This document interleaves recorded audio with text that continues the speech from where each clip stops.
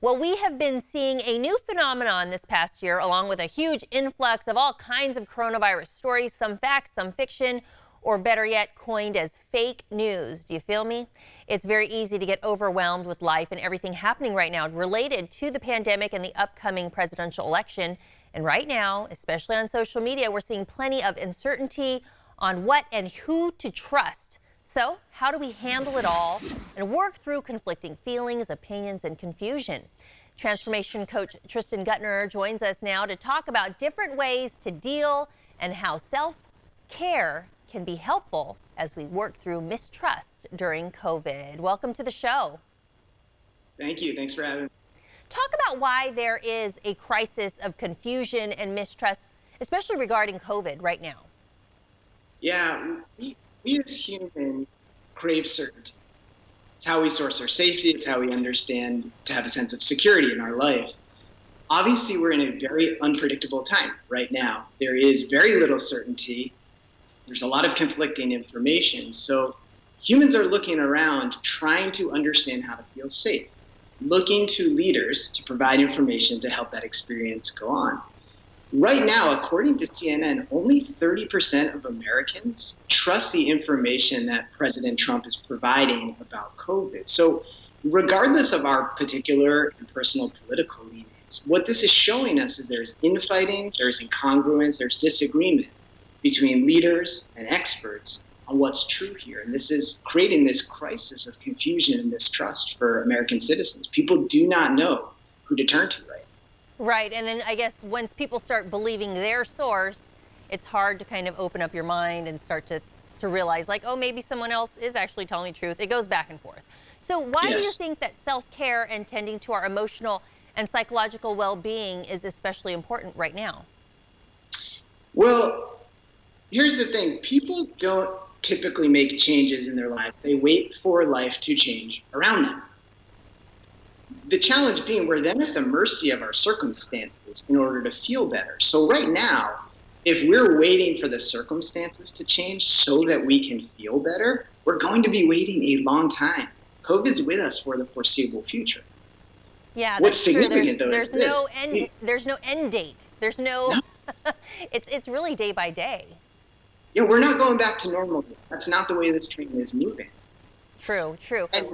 And so the idea for me always is this: regardless of the infighting and confusion amongst those in charge who are supposed to be leading right now, it's our choice to take our mental well-being into our own hands. And it's a choice we can make now. And to answer your question maybe a little more directly, we're in a mental health crisis right now in the United States. You know, according to the New York Times, psychological distress levels have tripled since pre-COVID time.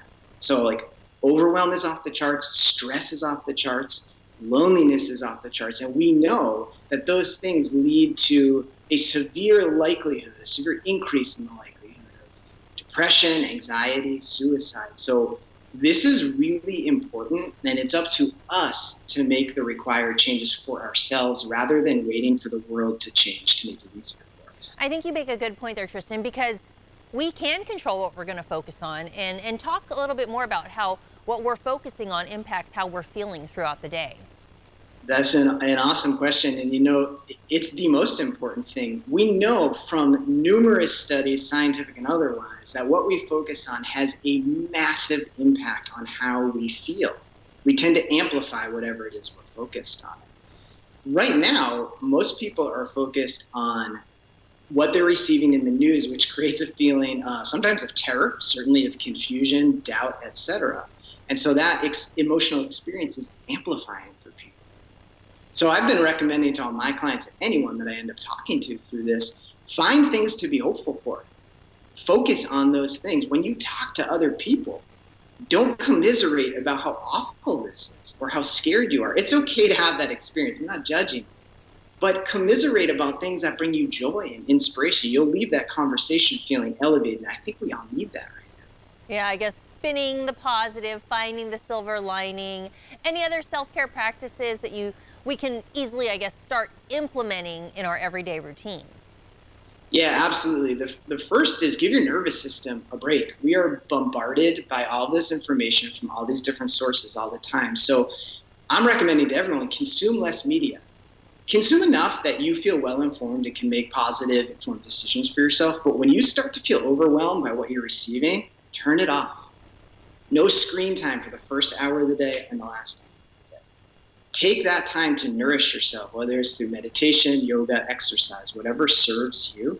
Give yourself that time and space to regenerate, to rejuvenate, and also to give yourself some time to actually integrate and digest all the information and experiences you are receiving. It's a lot.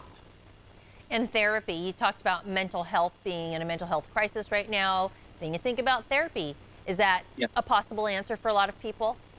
For a lot of people, I think everyone's needs are really different. So if therapy is a good fit for you, absolutely do not hesitate. If coaching is a good fit, do not hesitate. I'm just recommending that everyone go reach out to whatever sources they think are going to serve them best, because we are all different. We all have very different needs. And wherever it is you reach out for help, I'm really urging people to think about this situation the following way.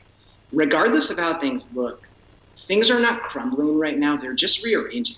And they're rearranging to make space for the positive change that we all really desire. So ultimately, this is all moving towards something very beautiful and positive.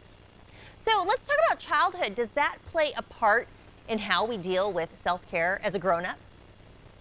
Yeah, absolutely. You know, so many people, I would say almost everybody, if not everybody, we develop this psychological pattern when we're really young to always look to authority figures to maybe have permission to make the choices we want to make, to trust ourselves. So most people are not taught how to trust themselves. Hence, we're in a situation like this where nobody really knows what's going on. Everybody is looking to authority figures to understand this and understand how to move through it. And those authority figures aren't really able to provide a clear path, because the truth is nobody knows. So it starts to touch on this very deep childhood material that for most people is completely unreconciled. They don't know how to trust themselves. They don't know how to make clear-headed decisions towards what they want in the midst of confusion. Right, all of us are just trying to make the best decisions we can, but like you said, it's uncharted waters.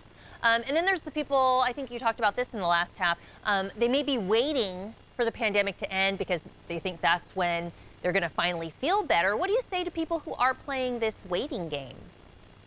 The time is now, and it has to be now, because we all have different ways where we wait for life to change around us, because that tends to make change feel easier. It's much more scary to make a decision and to just go for something, because we run the risk of failing, doing it incorrectly. If life happens to us, we're not really in the driver's seat, so we're not on the hook for that level of personal responsibility. So I'm telling everybody the time is now.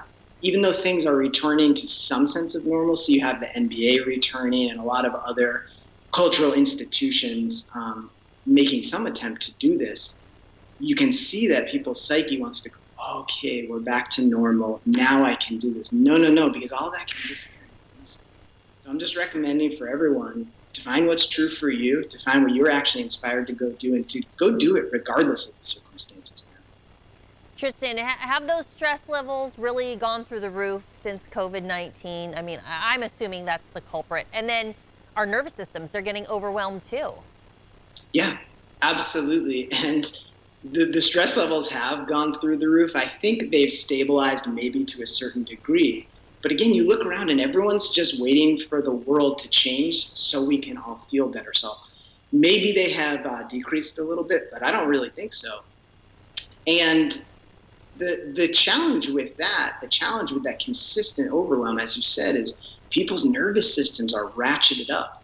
When that is the case, when our nervous system is overloaded, we are completely out of our conscious and our logical mind, and we're back into our subconscious mind, which is all based on survival. It's not designed to thrive.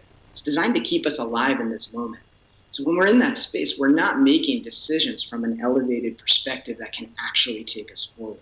We're making a decision from a place that can actually only keep us exactly where we are. And this is why self-care, it's so important right now. Be in touch with how you're feeling. You also help entrepreneurs who want to take control of their businesses. Can you tell us more about how you come in there and can make a difference?